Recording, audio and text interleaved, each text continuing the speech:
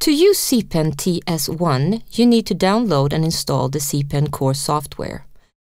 Go to cpen.com, click on Downloads. Check the TS1 checkbox. Select the article referring to Windows and click the download link. Click your way through the installation. Read through and select the license agreement. Select whether to start CPEN core automatically with Windows or not. Select the installation path. Using the default installation path is recommended.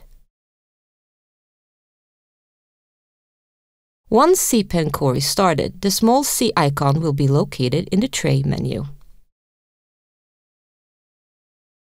At the end of the installation, check the Run CPEN core checkbox to start CPEN core. A small window will show the app is starting, and then the C icon shows up in the tray menu. Right-click on it to access settings. Now connect the TS1. Windows will load the driver and the C icon will turn blue instead of gray. Hovering over the C icon will also show whether the TS1 is connected or not. First, we can set the text rules.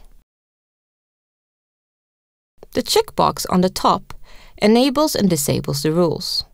There are a few default rules, like removing spaces, allowing numbers or only characters and numbers and no symbols. You can also replace characters and symbols. Say you want to scan numbers and need to replace all commas with period marks. Enter the comma sign in the first field and the period mark in the other. Click Add Rule. Now, if the rule is active, all commas would automatically be replaced with period marks immediately when scanned. CPEN core for Windows supports a lot of languages. To make things easier, a short list is provided. To edit this short list, click Add Remove Languages.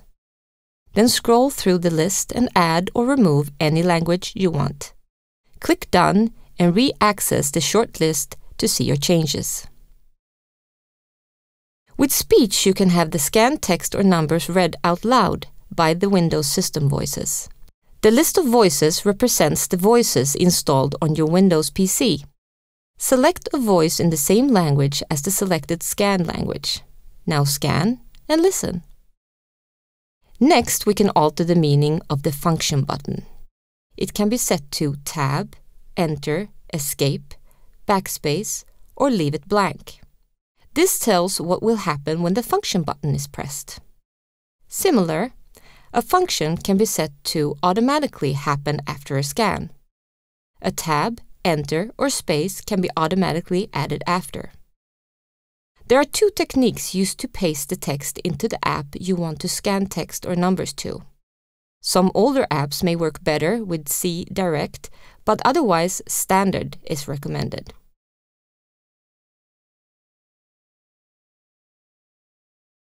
It is possible to scan text into any application on your computer. What is most important is how to start the scan.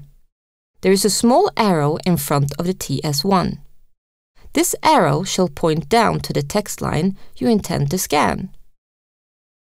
Try to keep the pen straight up, move at a steady pace, and straight along the text line. It's possible to scan from both left and right.